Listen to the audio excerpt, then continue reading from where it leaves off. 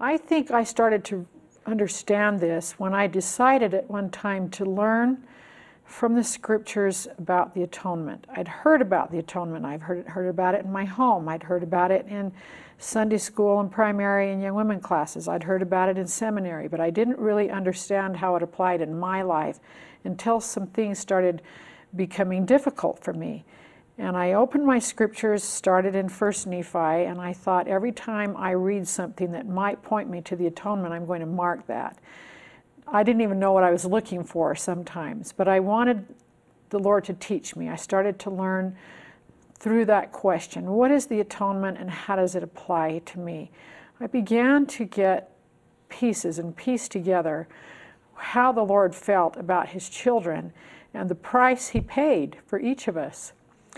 That I began to understand what he meant when Isaiah says, with the Lord's voice, talking about him, that he was a man of sorrows and acquainted with grief. And that sentence just stayed in my mind. The Lord was a man of sorrows and acquainted with grief. He knows us, and he knows our trials. That's the first thing that comes to my mind now when something becomes difficult, that the Lord knows about sorrow and grief. And I might feel completely alone in this trial, but I'm not alone because I know he's acquainted with how I'm feeling.